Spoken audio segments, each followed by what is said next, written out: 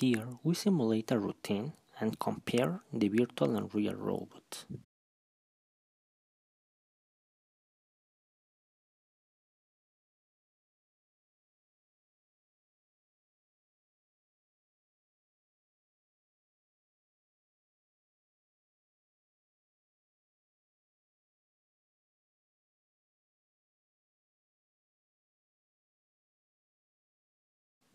With the state float blocks, we send position values for the robot and the time for its routine.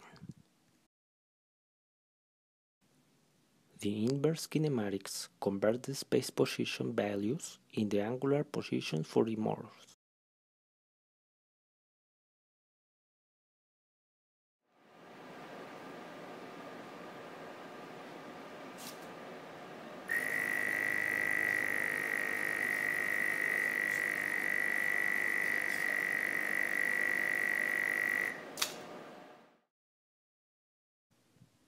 We create the app for iOS where we send the data for the side position of the robot.